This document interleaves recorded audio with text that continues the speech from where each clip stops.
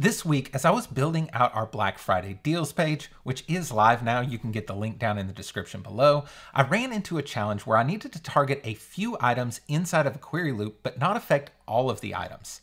Now, doing this from the back end is really difficult. As you know, anything you put inside the query loop ends up showing across all the items that are displayed from the loop. But I was actually able to solve this problem with a pretty simple solution using a custom taxonomy and just a little bit of CSS. This solution just takes a few minutes to implement, and it gives you a ton of power and flexibility that you otherwise wouldn't have. So in this video, I'm going to show you the exact situation I ran into and the solution I used to solve this problem. If that sounds like something that might be of interest to you, then stick around and let's get started. This will all make more sense if you can see it, so let's just dive in. Essentially on this page, I have some different query loops.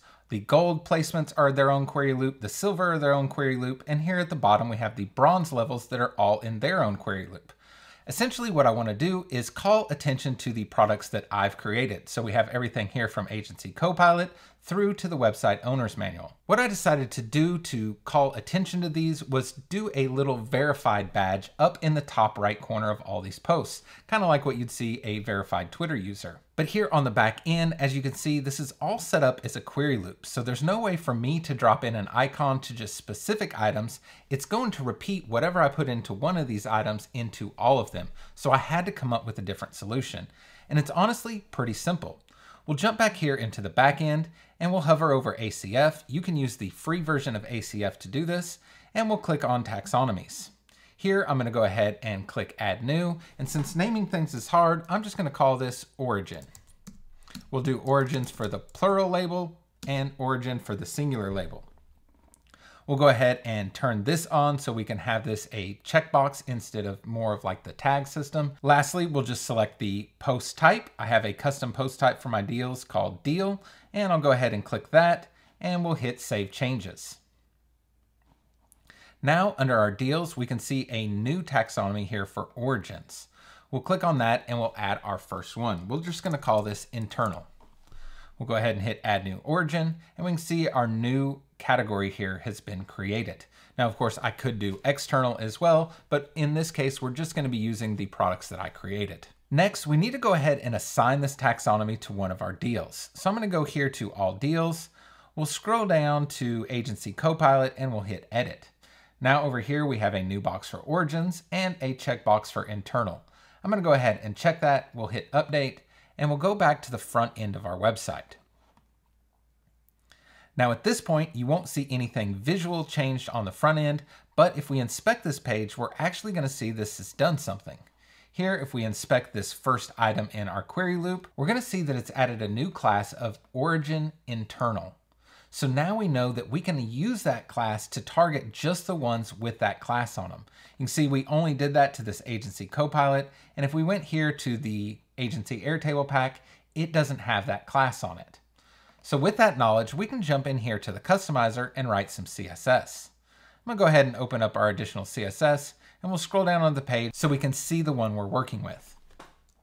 Now here, I'm just going to go ahead and do origin internal, and we'll do an outline 1 pixel solid red just to make sure we can see that we're actually targeting the right thing.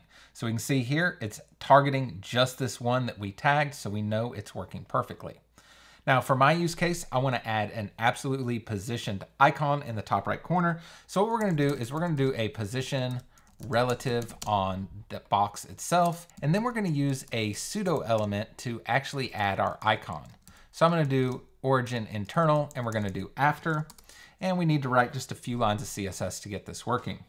So for position, we're going to do absolute. For the content, we're just going to leave it blank. We'll need to give it a width and a height. So we're going to just say 20 pixels width and a height of 20 pixels. We can always adjust that later.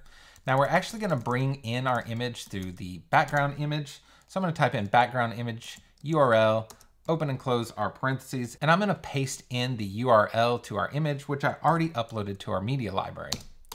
After that, to get this to show up, all we need to do is do our background size and set that to contain.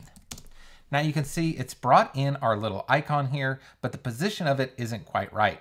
Since this is an after element, it's actually coming after the element itself, and we need to reposition that. Now, since this is absolutely positioned, this is pretty simple. I know that I've added 24 pixels of padding to this box, so I can just go in here and say the top is going to be 24 pixels, and to the right, I want to do 24 pixels as well, and that's positioned it right here exactly where I want it. We'll go ahead and publish this. We'll exit out of the customizer, and the last thing we need to do is just add that taxonomy to the other products where we want the verified badge. So we'll go back here to the back end. Under deals, we'll go to all deals, and we'll scroll down till we find all the admin bar products. Thankfully, we can do this through the quick edit screen, so I'm just going to click on internal. We'll do the same thing for the prospect pipeline challenge, as well as the easy peasy proposal. And lastly, the website owner's manual. Go ahead and save that, and we'll take one last look on the front end. Now we can see when we scroll down to these bronze deals, all of the admin bar products have a nice little icon showing that they're kind of the verified product. Just to make that clear, here at the bottom of the page, I've actually added a little note here that shows the verified icon and says it equals an official tab product. Now, of course, you don't have to be building a Black Friday deals page to put this system to use. There are all kinds of great ways you could actually implement this. Let's just say on your typical blog post page, you wanted to feature a few different articles that are of interest to your readers.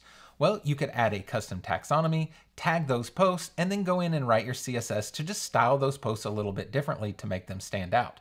Honestly, the only limitation to this system is your imagination, and there are all kinds of cool ways you could put this to use. If you end up using what I showed you here in this tutorial, I would love it if you'd come back and share a link with me. I always love seeing how these things end up out in the real world. If you learned something from this video, I would really appreciate a thumbs up, and if you want to make sure to catch the next one, go ahead and hit subscribe, and we'll see you then.